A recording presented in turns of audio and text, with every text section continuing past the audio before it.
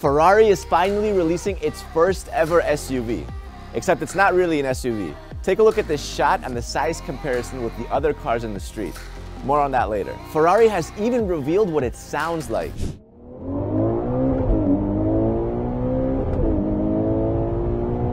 And today, we're doing a full reveal. The front, the back, and the interior. This thing is gonna be the most powerful SUV on the planet and gonna cost around $350,000. But even though everyone wants to call it an SUV, it's kind of more of a crossover, with some people even calling it the bigger brother of the GTC4 Lusso. Regardless, it's been a long time coming. Supercar companies have always loved saying, an SUV?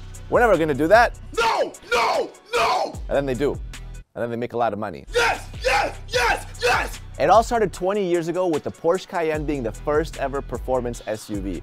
And when it first came out, a lot of people were angry about it. You know, a large, tall, wobbly Porsche with an engine in the front? That's preposterous. There were even comments saying they were stooping to build a poser SUV just to satisfy the fat cat Americans. Fast forward 20 years later, and the Cayenne is so successful that you can buy it in 19 different models. And that doesn't even include the Macan. Since then, Bentley, Rolls Royce, Aston Martin, and Lamborghini have also all come out with SUVs, and their sales have exploded.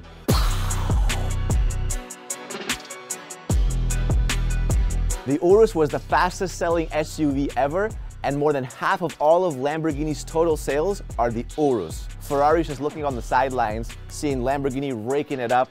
I mean, come on, what are they gonna do? I want some pie, Kay.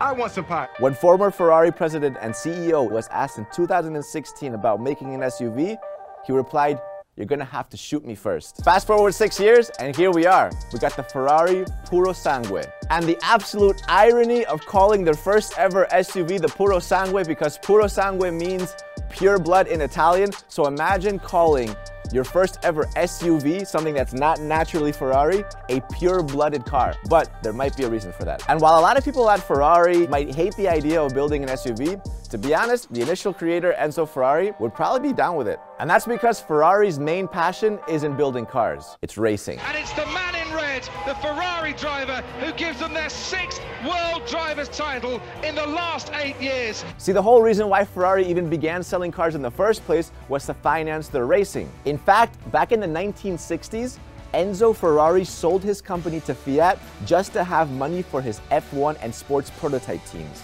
And now, Ferrari is the most successful Formula One team of all time. With celebrations for Ferrari, Charles Leclerc wins the Bahrain Grand Prix, and it is a 1-2 finish for the Scuderia. And this success is what gives them the name and brand recognition to easily sell their cars. But it was the cars they were selling that made this success possible.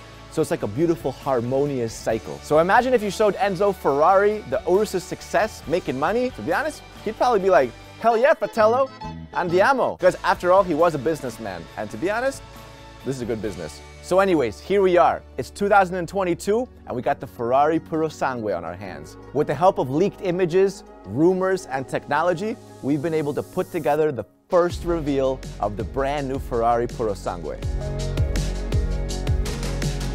Let's start with the lights.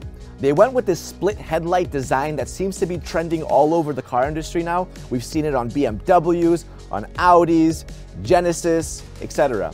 It's meant to give the cars eyes, but the real lights are hidden into the bodywork. You see how it just kind of follows that line in the front? In fact, the daytime running light looks similar to the ones that you see on the SP3. The light shapes in general look somewhat similar to the Roma as well, and then the mouth air intake does look similar to what you have on the SP2. It's the same kind of shape, and it has the Ferrari badge in the middle. As you can see, the car is also super low, but you're gonna be able to adjust the height when driving. The front bonnet is also massive, and that's because under the hood, you're gonna get a V12. In the future, you might be able to get a V8 hybrid or even a V6 hybrid, but for now, from what we understand, it's a V12, especially after Ferrari teased that sound.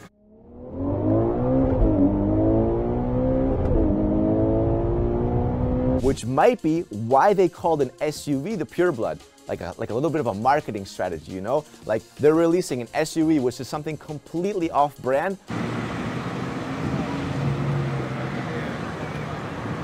but it's a pureblood because they're throwing a pure-blooded Ferrari V12 under the hood. Just saying, it makes sense, right? The V12 is likely going to be the one that we saw in the 812 Superfast, which has almost 800 horsepower, 789 to be exact, and this would make it the world's most powerful stock SUV, even more than the Aston Martin DBX 707 and the Lamborghini Urus Performante.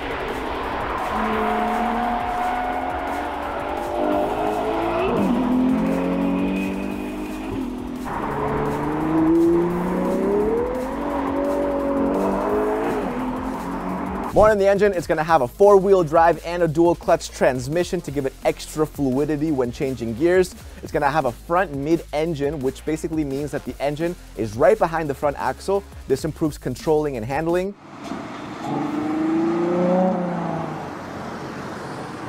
All right, back to the outside of the car, you have these black wheel arches on the side that you see on a ton of different crossovers. It gives the illusion of it being more off-roady, and that's what they're going for, I guess. The 4-wheel drive system from the Purosangue will likely be that of the GTC4 Lusso because that's the car that the Purosangue is going to be replacing. All right, before we head over to the interior, let's go to the back of the car.